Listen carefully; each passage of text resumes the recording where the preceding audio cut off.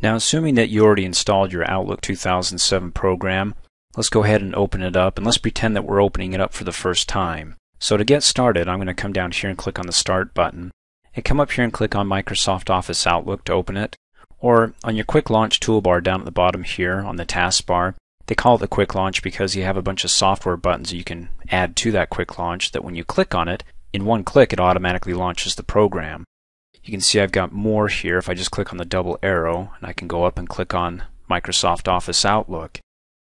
Launches the program, and again, if this is the first time that you're opening up Outlook after you installed it, you're going to get a little wizard that's going to want to help you set up your email account.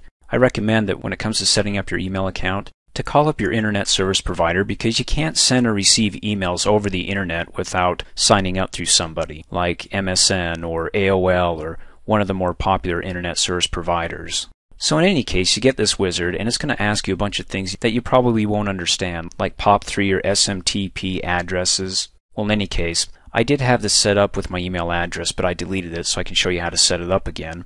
So if you go through the wizard and you click Cancel, and you pull up Outlook, and you didn't set up your email account, you won't get your inbox. And we'll cover all these different views a little bit later on, but for right now we just want to set up our email account. Well, just come up here and click on the Tools menu, go down and click on Account Settings, and there's the Email tab. We're going to go ahead and click New, and this is about the spot that you're going to come to if you didn't click Cancel and you open up Outlook for the first time. The wizard's going to start about along the same lines here, or about at the same screen. And when it comes to setting it up, what I like doing is setting it up manually, checking the box down below and clicking Next. And it says what kind of email service. Do you have Microsoft Exchange? If you do, your company will probably set it up for you. But if this is at home, typically you're going to set it up yourself.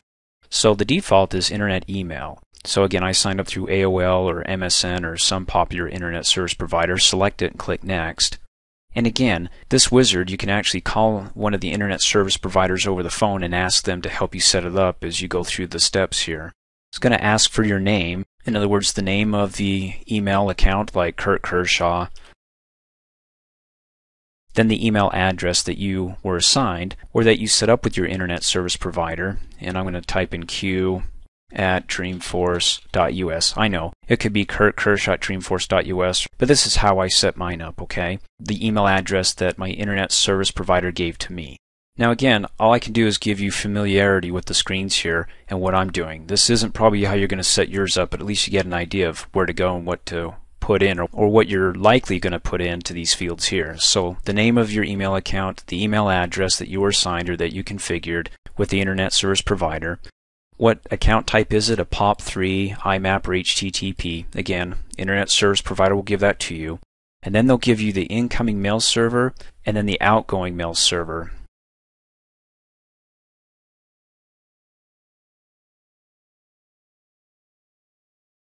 Just go ahead and type it in as they give it to you, and then down below it's got the username, and again, this is how I set it up according to what my internet service provider wants me to set it up as. It begins with the username Q. It's going to actually be the email address, but it's going to be Q plus dreamforce.us, and then of course we have to have a password, because what it's doing here is that every time I click on the send or receive email, it goes on to the internet, to my internet service provider, and before it can actually access the server and get my emails, it needs the password, authentication. So I'll go ahead and type in my password and then check to remember the password, because every time to go get my emails, the send and receive button, which you'll learn about later on, I don't want to have to type in my password over and over and over again. That gets annoying. I just want to hit the button once. If there's email, get it. If not, then nothing happens. So once I have it set up as far as I can take it here, I want to go ahead and click on Test Account Settings to make sure that I got everything set up right. So when I click on it, it's going to see if it can log on and see if it can send a test email message.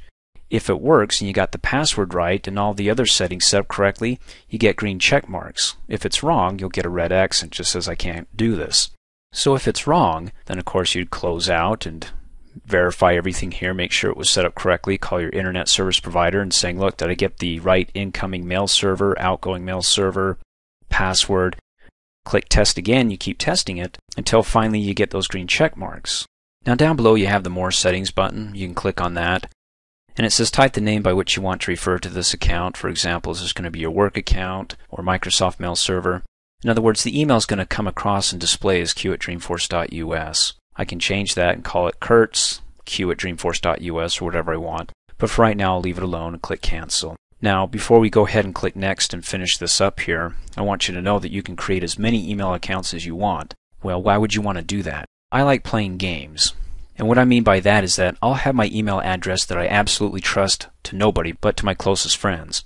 Then I'll create 2 or 3 or 4 or 5 or additional email accounts. And if I do shopping for things that I trust, like maybe Amazon.com or other shopping centers, I'll go ahead and I'll have an email address for that. And then for other things like, hey, free trial, get this free or that free or something like that, I'll have another email address. In fact, I'll probably call it free@dreamforce.us. So that way, if I start getting junk mail because some of these companies aren't scrupulous, they'll take my email address and sell it off to everybody, then I don't have to come back here and change my original email address and tell all my friends that, hey, I'm getting a new email address because I'm getting too much garbage email back.